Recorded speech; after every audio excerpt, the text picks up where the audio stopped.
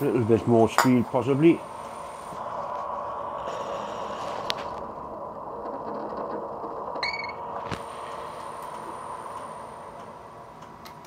I purposely haven't tightened the drill chuck in case it does bite like that. I don't want it riving this thing up my hand.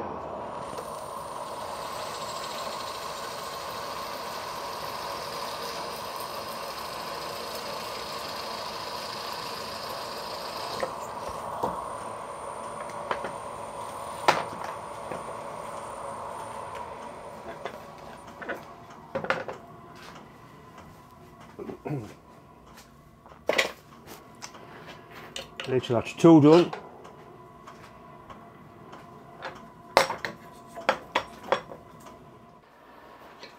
Right, so that's bolted onto there. That's going to be in the centre of the casting, it can't be anything else. But we can scrape around here.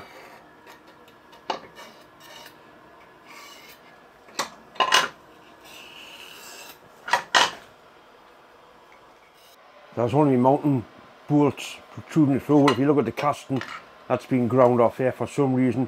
So if we draw a straight line down the same as that one, that'll still be hidden. I'm quite happy with the way that's turned out. It was quite a puzzle how I was going to line things up, but it worked not too bad in the end. Like I say, these holes and plates will be slotted slightly, so it's got a little bit of room to finally line it up. The coupling's going to go in there. This is the bottom, so I'm going to open that up like that, just so I can get in to work on it to tighten the coupling up. Anyway, a little bit more done. If when you're grinding aluminium, you use a floppy disc like that. If you put some candle wax onto the disc like that, it stops the disc from clogging up.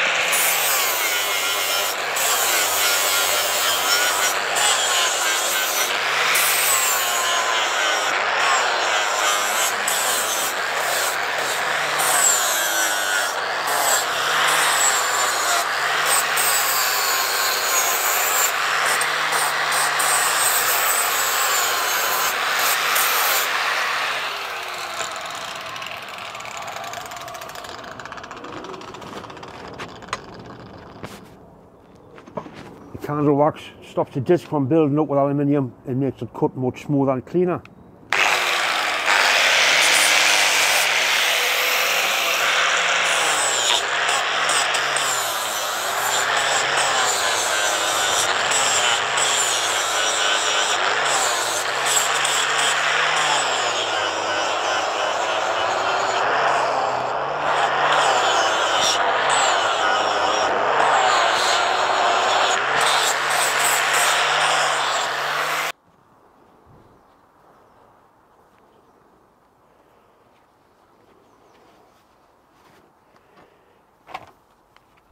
Using a carbide burr and a die grinder. Once again, if you load it up with candle wax,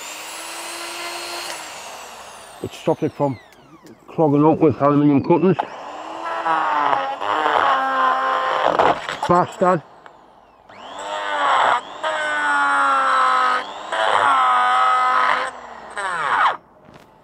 So the cutter is clean where normally the aluminium melts into the cutter.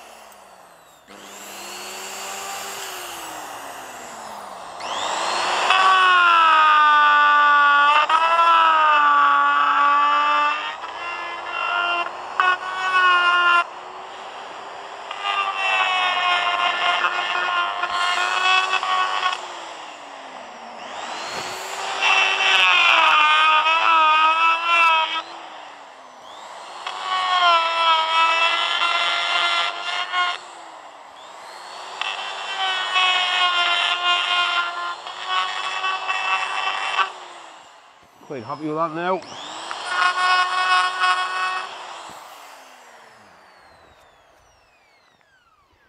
Means I can get into there and work on the coupling. I've trimmed off the excess from the original end casing and just a little bit dress up with a file just to blend things in nicely.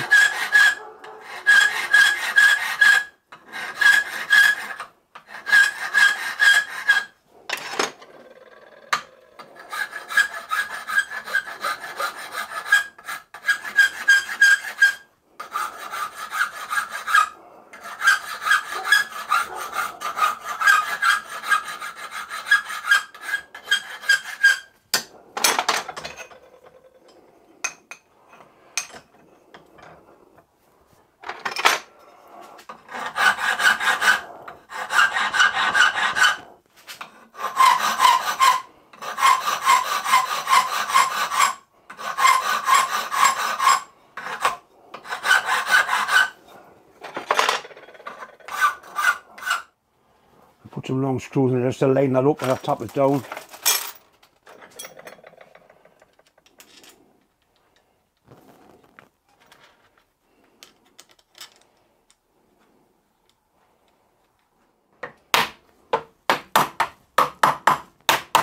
Right, that's all the way home now. Nice and free. And then the adapter plate that we've made goes onto there. That bit's at the bottom. I'll put the, doesn't really make a difference which way it goes. Doesn't make any difference at all really.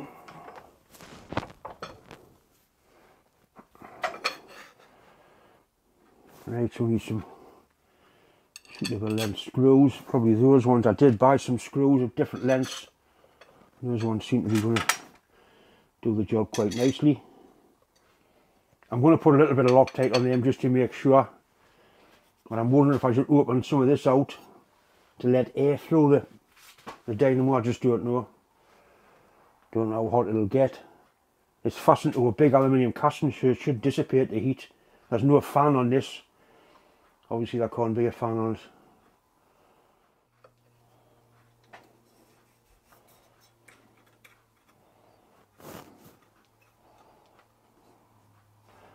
They need to go slightly deeper, they're not quite deep enough.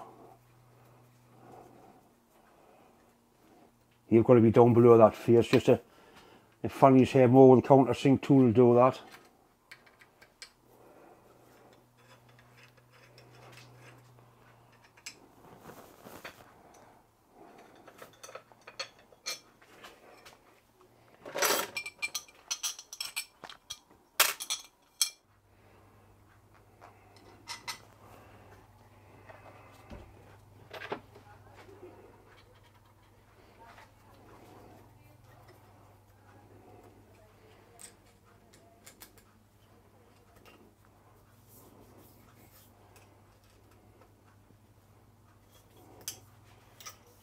Fine, they're all below the surface now.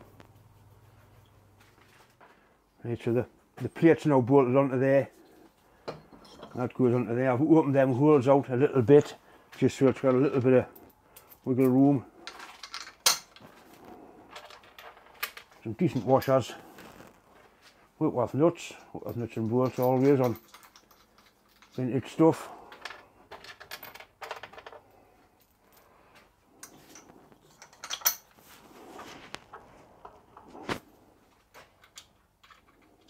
Bolts cut down to the right length. There's nothing worse than bolts in that are too long, it looks horrible.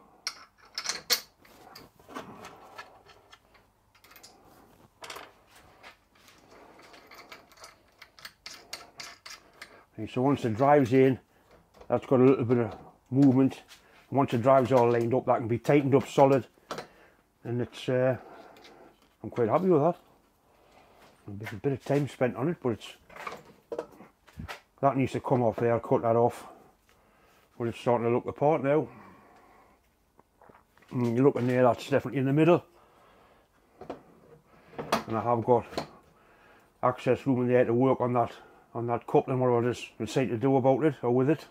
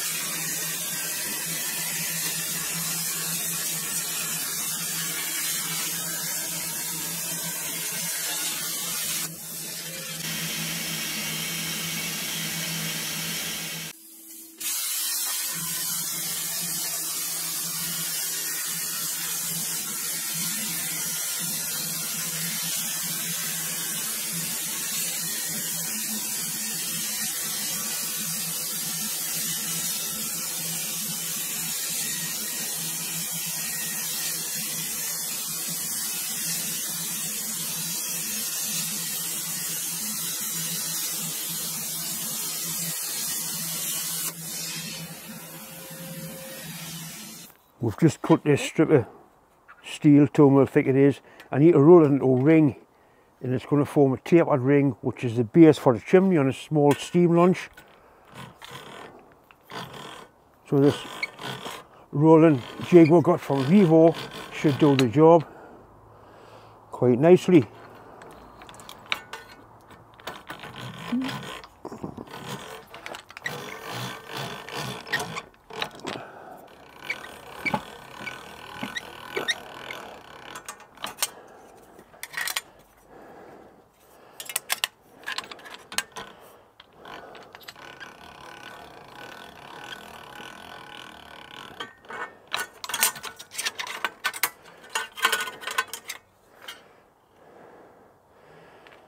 When it's welded, put it through again, it'll take that flat spot out of it.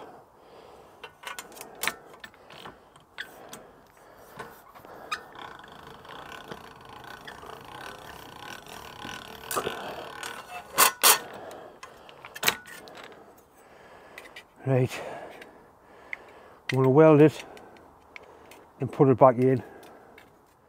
Right, there's enough force on those to drive it. That's the bit I'm interested in there. See if I can get that there.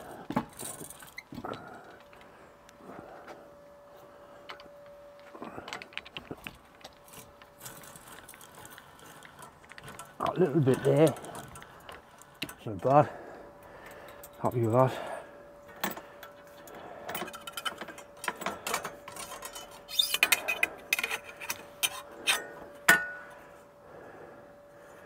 A little bit tap on a round mandrel there is going to finish it off, but it's pretty good. You see where it's tapered so the funnel lies back over.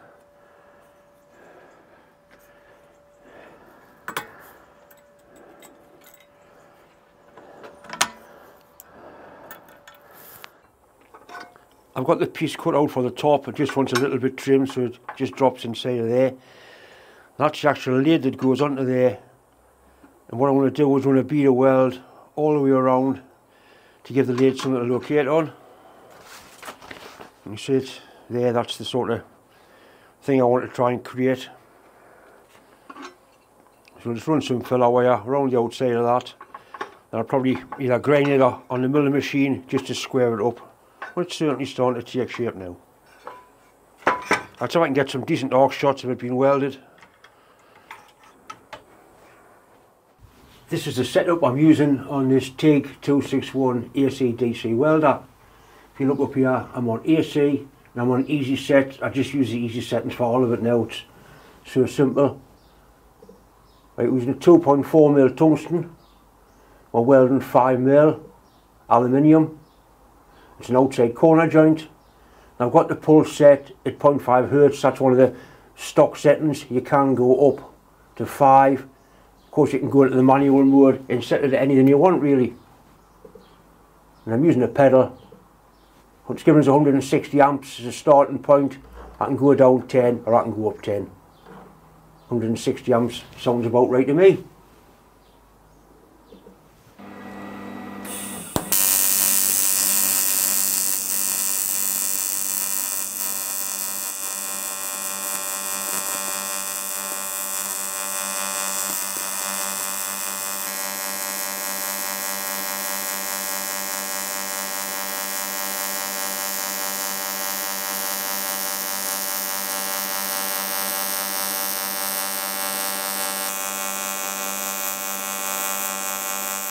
That's built up quite nicely. A little bit of work with the milling machine and the lid will fit on there quite nicely. And I'm looking weld the top in and there's a little bit more done. You see the trouble is I've got two of the bastard things to make. So take it down to the milling machine, mill it flat and then tidy the edges up. I've got it clamped down on the milling table. It has actually warped slightly with welding it. I thought it might. That's WD-40 type lubricant. It really helps when cutting aluminium. Paraffin or kerosene works as well, but it's got a horrible smell which Dave doesn't like in the house.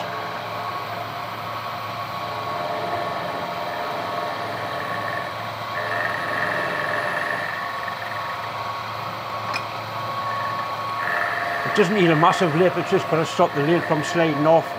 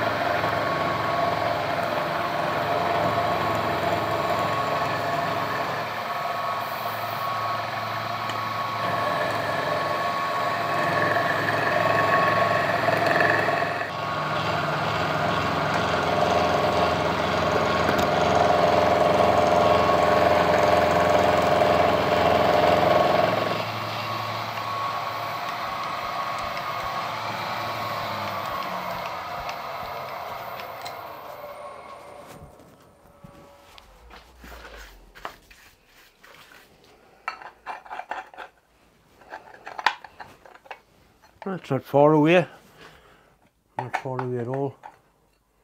It's a little bit more off around the outside and that inside taken away, but it's not far away at all, that. Right, happy with that, that's nice. See, the lid is held down with a spring anyway, so it lifts up like that and turns. I'll just dress the inside up with a file and then we can go and weld the lid in.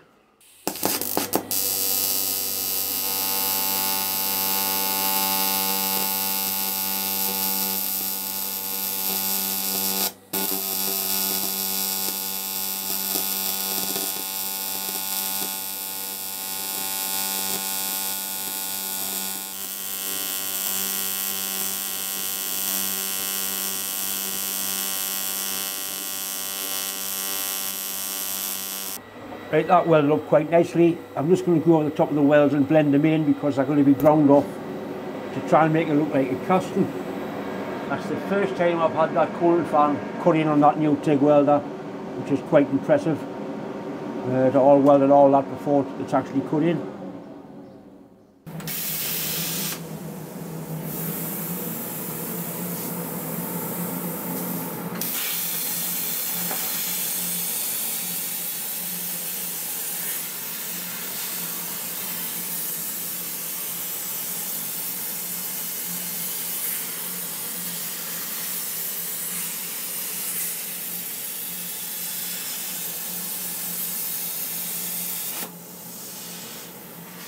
It's kind of starting to take shape a little bit now. I've got one end piece welded on, this piece is next.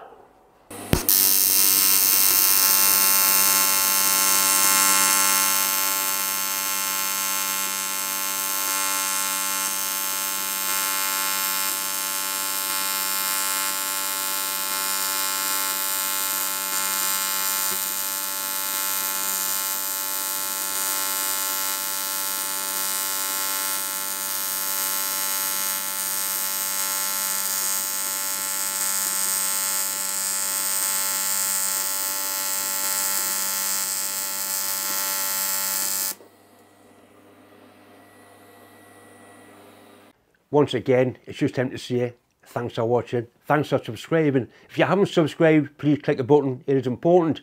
I've just rolled over 98,000 subscribers, so the magical 100,000 is not very far away. Anyway, thanks for watching.